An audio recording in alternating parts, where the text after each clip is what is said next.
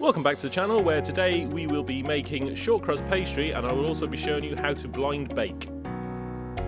If you are new around here and you would like to improve your baking and learn new techniques, then start right now by hitting subscribe.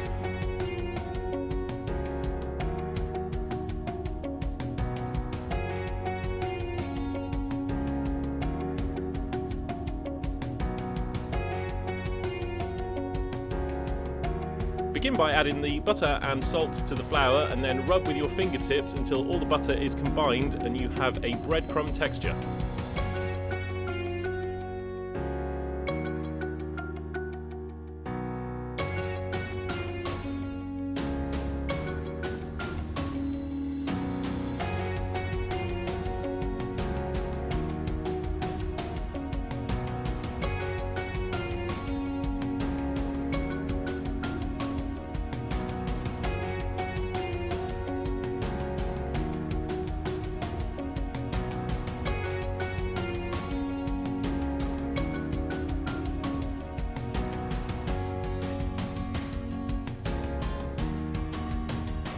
When combined, make a well in the centre of the bowl and gently add the ice cold water a little bit at a time until the pastry is combined.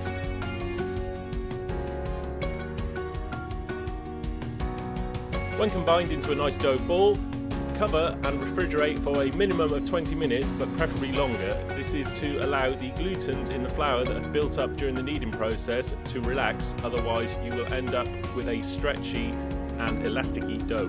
When blind baking, you will need to line the tart shells with greaseproof paper. Do this by folding some greaseproof paper and then using something slightly larger than the shells, such as a plate, to cut out the circles.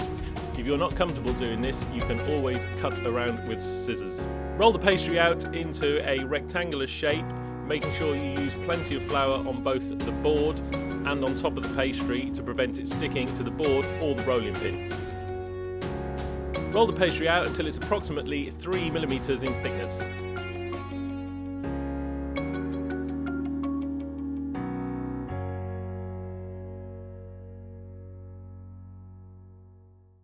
Once the pastry has been rolled out, let the pastry sit for approximately 2 minutes to allow the glutens to relax. Using the tart shell as a guide, cut the pastry into pieces that are slightly larger than the shell itself. Top tip is to cut a small piece of pastry off one of the sheets and roll into a ball. This will help when it comes to pushing the pastry right into the tin. Using your thumbs, gently press the pastry into the tin.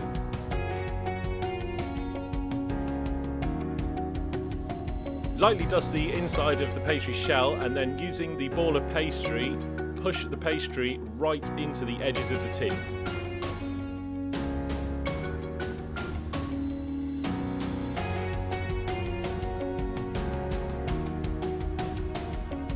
Using a pair of scissors, trim off the excess, but make sure you do leave an overhang.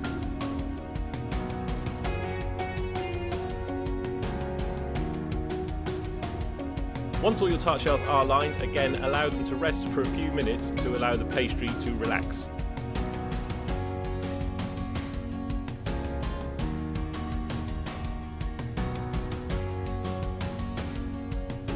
For the baking process, line each tin with a piece of greaseproof paper and then fill with baking beans.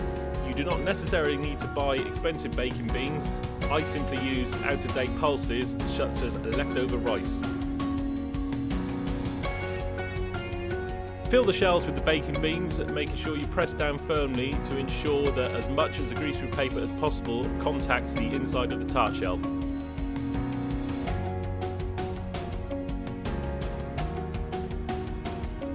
Bake at 160 degrees Celsius for 35 minutes. After 35 minutes, remove from the oven, take the baking beans out and then return to the oven for a further 5 minutes. Both the baking beans and the paper can be used again.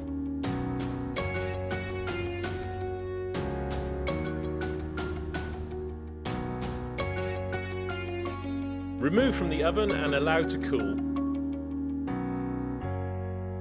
When cooled, take a knife and trim the shells flush with the tin.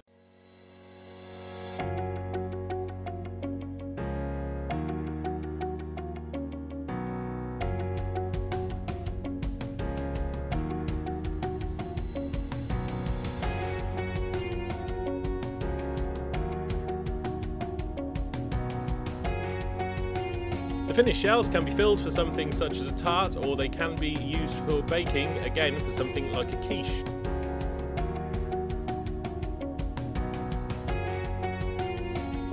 Thanks for watching. Be sure to like, share and subscribe, and for more cooking and baking check out one of the videos on screen now.